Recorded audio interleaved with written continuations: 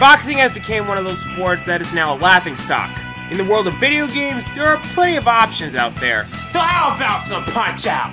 Like what most gamers didn't realize at the time, it started as an arcade game in 1984.